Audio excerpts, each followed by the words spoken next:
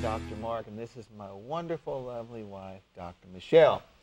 Joined hand in hand today. We thought that'd be interesting to come in like that. We are M&M without the sugar. I know you think that's probably goofy, but, well, it may be, but we have a good time with it anyway. Okay, so we want you to be encouraged. We want you to be blessed. We want you to be relaxed and stress-free right now, and just kind of sit down and chill out for a few minutes and pay close attention. You're going to be blessed with today's subject matter, because today we're going to be talking about something that is very, very powerful, and both of us have an extreme amount of passion in regard to this subject. And it's going to be on this idea of healing. And I just want to let that sit there with you a second, this idea of healing.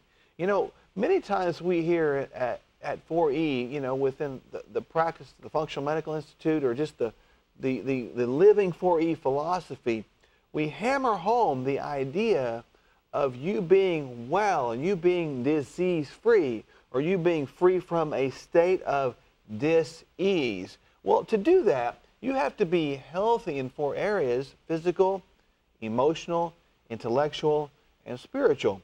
If you're not healthy in one of those areas, it will have a debilitating or a deteriorating effect on the other 3.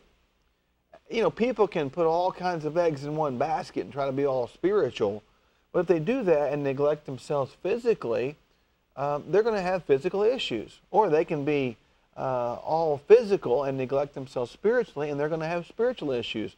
In either case, you will not be well, and you will be in a state of dis-ease. There will not be complete peace there.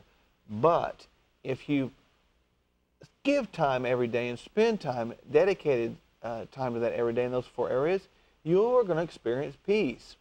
Now, with that said, this idea of healing, I want you to really kind of listen today, because we're going to speak from the heart today and hopefully communicate the heart of God.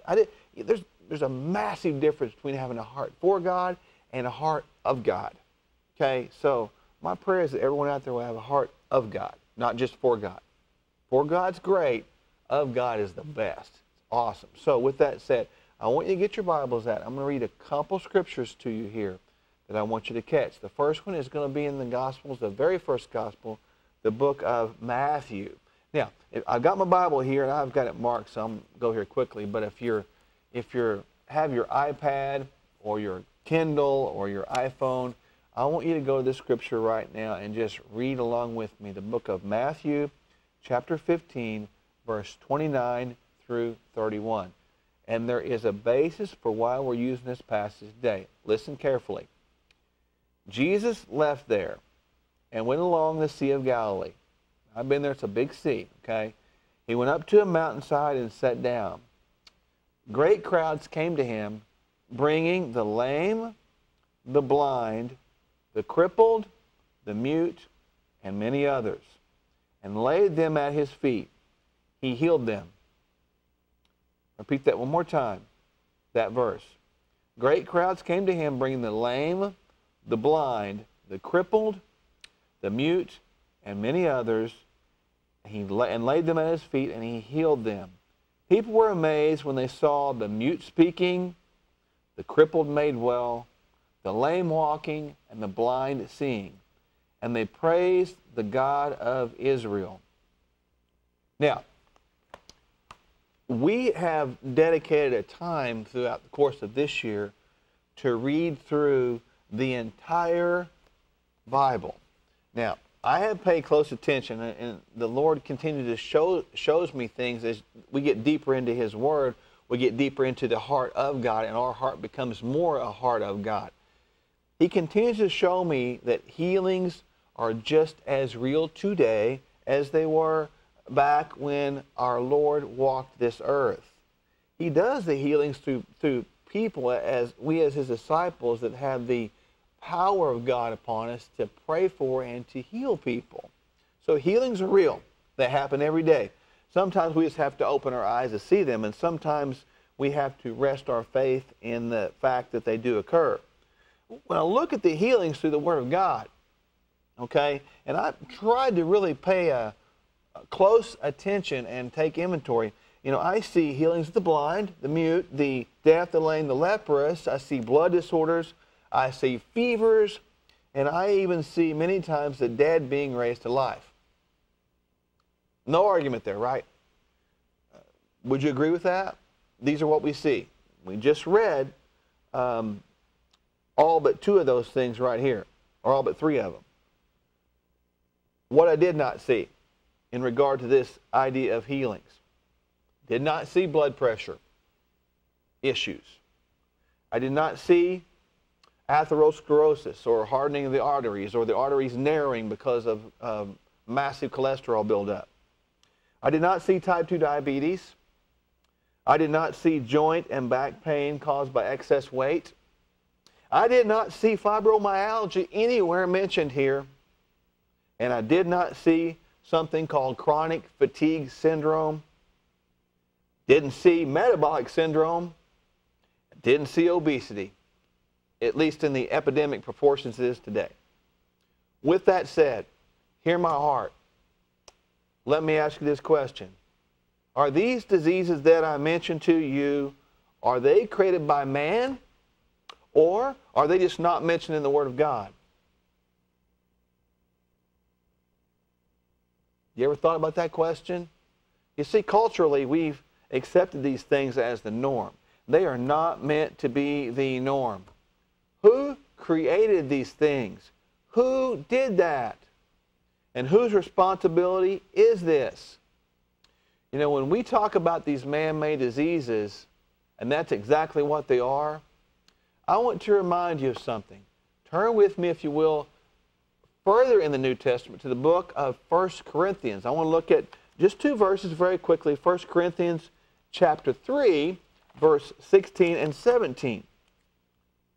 Right after the book of Romans, Matthew, Mark, Luke, John, Acts, Romans, 1 Corinthians chapter 3, verse 16 and 17. All right, now, listen carefully. Verse 16. Don't you know that you yourselves are God's temple and that God's Spirit lives in you? Question mark. Do you know that? That you yourself, your physical body, your person, the essence of God, walking, the creation that He made you, you're the essence of God, and you are His temple, and He lives and works and is and through us. Verse 17, if anyone destroys God's temple, God will destroy him. For God's temple is sacred, and you are that temple. Now, he's not talking about a temple with mortar and brick and stone. He's talking about this temple called the physical body. What responsibility do we have to care for that? Man-made diseases are real. They're real. Now, Dr. Michele, when we talk about this, you know, I'll get my dander up a little bit. I get passionate about it because we see people at the Functional Medical Institute daily with these type of conditions, and we know the answers. I like to say we have a healing ministry. It may not be this healing ministry that's on television. It may not be a healing ministry that's publicized. But we heal people by the power of God that have these conditions because they're created by man. And we can give them instructions based on the Lord's teaching to fix these things. Now, we see this all the time, these conditions. Take us through these conditions, these clinical names of conditions, and tell us what really is going on. Let's start with this first one, chronic fatigue syndrome. Tell us about that. Well, chronic fatigue syndrome that is not associated with another chronic medical condition, that is not relieved by rest and is not caused by exercise, if that fatigue is still there over 3 months, it is considered chronic fatigue. Is that just a dump box for us to be tired due to a standard American diet and a nutritional protocol that is full of additives, preservatives, metabolic waste products, living off of caffeine, not getting enough sleep, and destroying a temple? We have to think about, is that chronic fatigue our own fault? Have we gotten off track and disrupted our own circadian rhythm? You know, our bodies come up with the sun and go down with the moon. We are designed to live in accordance with how the good Lord appropriated our human bodies, and we have gotten away from honoring that just with our artificial lighting and loud music and, you know, caffeine and things that stress the system and cause syndromes of chronic fatigue. And piled on top of that, a horrible nutritional protocol that perhaps starts to change our body composition from the ground up. You know, that little bit of middle that starts to come on around your midsection, that's not normal.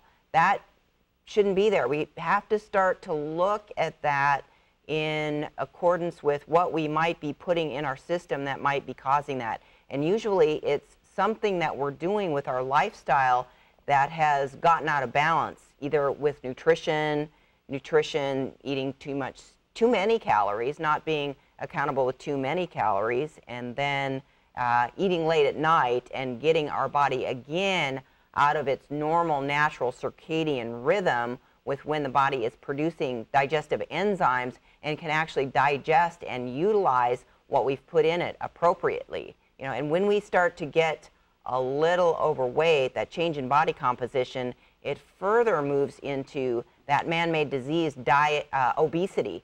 You know, and obesity, if you think about obesity and the horrible chronic fatigue that comes from being overweight, when you carry around just 10 extra pounds, 10 pounds, that's 100 pounds in your joints with every step you take. Don't you think you might be a little chronically fatigued by the end of the day, because you're carrying around weight that usually is not appropriate for what your musculoskeletal system needs to have on it. It's in the middle, and it's pulling that spine forward and stressing the vertebra of your back, and it's stressing the joints of your knees and your feet. Your feet aren't really very big, and they take all the weight of the pillar that is above it. That could be an extra 100, and for some of us 200 and 300 and 400 and 500 pounds when we get to that 50 pounds overweight. So chronic fatigue can be a result of obesity, and then obesity, that change in body composition, what starts to happen then is that our insides start to go awry with that metabolic syndrome, and that metabolic syndrome can be picked up with the biomarkers when you go to see your doctor. And what are those?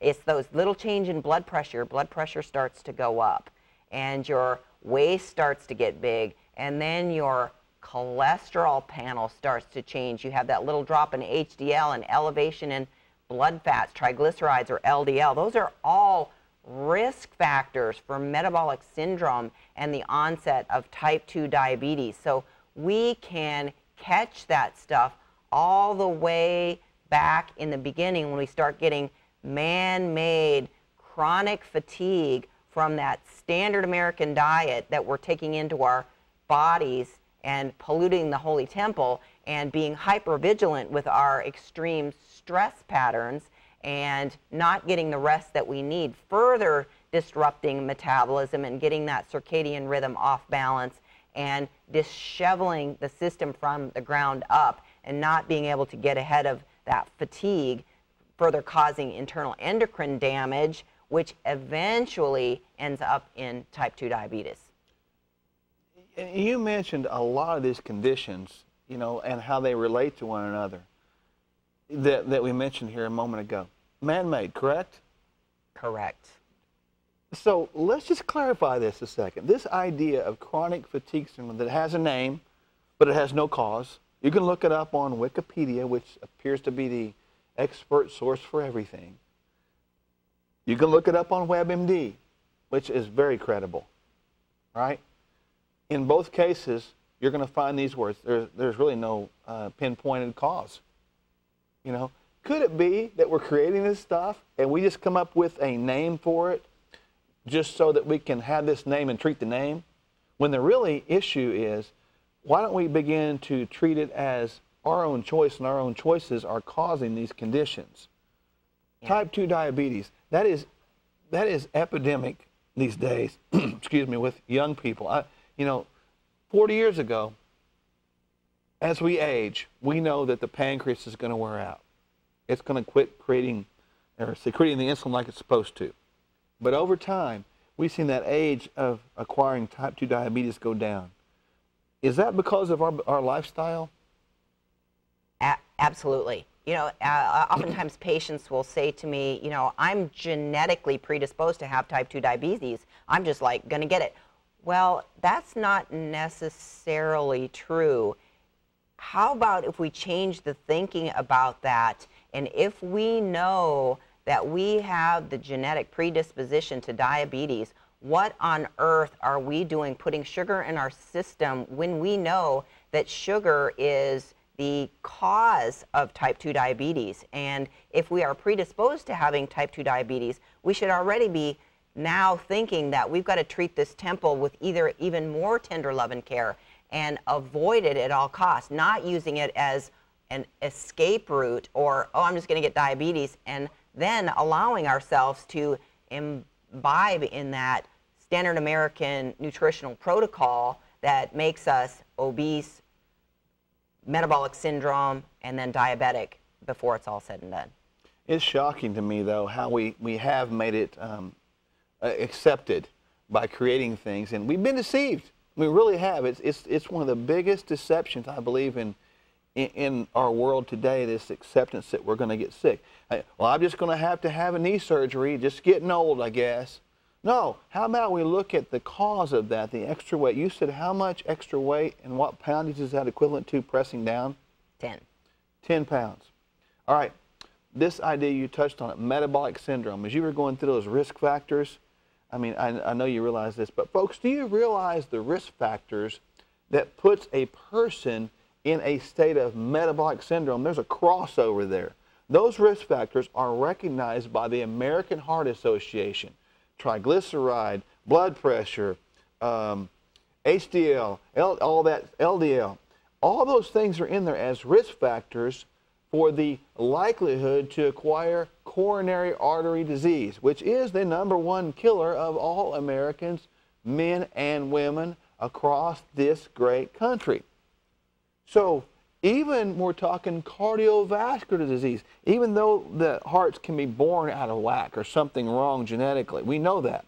But some of the conditions, we speed them up and make them happen faster, or even cause them because of our own choices, correct? That's correct. You know, the Lord says, my people will perish for lack of knowledge. But when you get the knowledge and you know that your cholesterol is elevated, that your blood pressure is elevated, that your body composition is out of balance, that your vital signs are changing, and you have that little genetic predisposition for diabetes, and then you ignore the knowledge, then we're going to perish just as likely. Okay, I'm going to throw one at you. Osteoarthritis. I got arthritis. I'm going to have arthritis. I'm going to get that just because that's normal. Normal or no? Well, arthritis, our bones do change through time. I would almost be afraid to look at what an MRI of my spine looked like because of all the athletics that I've undergone, all the weight that I've piled on my spine. I know that my bones are changing just as hormones change through time. Those bones do change, but what's the degree of inflammatory osteoarthritis that we have to tolerate, and is it exacerbated by a poor nutritional protocol and things that produce inflammatory mediators and aggravate that osteoarthritis? So yes, we may be predisposed to having osteoarthritis as a genetic factor, and we may have osteoarthritic changes as we get a little bit older. But what degree do we actually have to suffer from the pain and dysfunction of that osteoarthritis could be directly related back to how much pollution we overload our system with, and then how much extra weight are we carrying? We said that 10 extra pounds, 100 pounds to the joints. That is pounding away at every single joint and taking your tower off track. So we're going to end up with an increased rate at which we get osteoarthritis. And understand, friends, this is not about picking us apart individually or pointing fingers. I mean, both Dr. Michele and I walked on this path too, and it's important to understand, you know, what you put in your mouth affects you physically, what you put in your brain affects you spiritually, affects you intellectually, and all that together affects you emotionally. So it's our choices that we have, and we create these conditions, and we've almost taken to the point where let's create these conditions, and let's first of all, let's go see if we can get a pill to fix it. And then second of all, we maybe go get a supplement to fix it, because surely if we take the right pill and the right supplements, that'll fix the problem. The real problem is what we're putting in our mouth, and if that doesn't work, guess what we do then? It's time to pray. It's time to pray. It's time to call the prayer chain. It's time to get somebody to pray for me. You know, and look, I'm a father, you know, 3 wonderful children. Growing up, you know, if they came to me with a problem, you know what I'm going to do? I'm going to try to give them the answer. If I have the answer as a good father, I'm going to give it to them. But I can't make them do that. And the Lord tells us what to eat, when to eat, and exactly described it for His Word. We've been through that, and we talk about it here over and over again. It's all over our website. You know, we stand. And at the same time is, if we choose to do that, and then we keep going back to the Lord again to fix it, I mean, don't you think at some point in time, He loves us so much? Don't you think He wants us to learn something? Don't you think He wants us to grow up? We're being children about this, really. We're being so juvenile because we choose to have knowledge and ignore it. What we're saying to people today, I don't think is foreign. Would you agree with that? Absolutely. I mean, we're hearing it.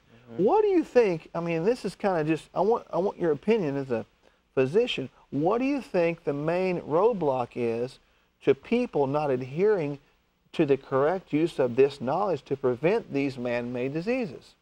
Well, that's a very complex question. You know, we, as a society, we live on the run.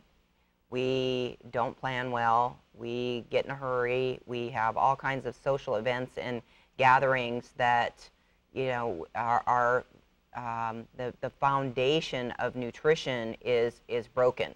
And we have to go all the way back and recreate our culture so that our society as a whole can get better. And we are easily influenced. We get under stress, and what do? We emotionally eat. We go to events, and we know that we shouldn't be eating things because we have blood sugar issues, but there's that birthday cake, and we want to be connected, and we want to feel like we're part of the group, so we imbibe in that birthday cake, and then we have that little drink of wine, and before we know it, we're off the train for 3 and 4 and 5, 6 months when it just started out going to a birthday party. Yeah, and I know we've mentioned this before. There's no consequences really attached in the moment in time we do these things. It's separated. So we see these conditions, you know, chronic fatigue syndrome, even heart disease, coronary artery disease. We see blood pressure. We see cholesterol. We see obesity. We see arthritis. These are developmental things over a period of time. They don't just happen overnight, correct? That's right. I mean, it takes 3 months to change a lipid value, to change a vitamin D level. It takes 8 to 12 weeks to heal an ankle sprain. So foundational nutrition change isn't going to happen just overnight. We've got to get on that train and stay on it for life. And especially as we get a little bit older and our hormones are now starting to change and our organs have a little bit of mileage on them, our innards are not as forgiving and not as accepting and not as understanding, and they don't have a reserve like they did when we were younger. So we're pushing that engine just a little bit hard, and we can't afford to get off that track. Yeah, you know, we had a guest in the show recently, Kathy Campbell, who said something that was very profound. She said, I want to die as young as possible. And I found that very interesting because we're talking about maintaining or fighting with our own choice this natural death and decay process. As we age, I mean, let's face it, we are born to die. But I think we should begin to care for this temple. You know, the whole idea that we're talking about today is don't create things over and over and over again and then go back and ask God to fix it. You know, I think the greatest thing that's happened in our society regarding the bad side of this is we've been deceived. I think we have been totally deceived. And friend, we have people all the time. I want you to take small baby steps. We have people every day. Wouldn't you agree that come in and they say, well, I just can't stop doing that. Well, there's a stronghold there, you know, and it's not something that is an easy fix. It's not going to be easy to turn that ship around and go a different direction. It's small baby steps. And friends, we want to actually encourage you right now to take those baby steps. And as a matter of fact, strongholds, this area of our relationship with food is a stronghold. It's a deception. And we want to pray for you right now that thing's broken off of you. So if you want to be free from that thing and let God begin to work in your life, I want you to stop right now. We're going to pray for you. And a prayer of faith availeth much. We're going to pray this prayer of faith with the belief that you will be healed. Healed. I want you to get up and walk and be encouraged.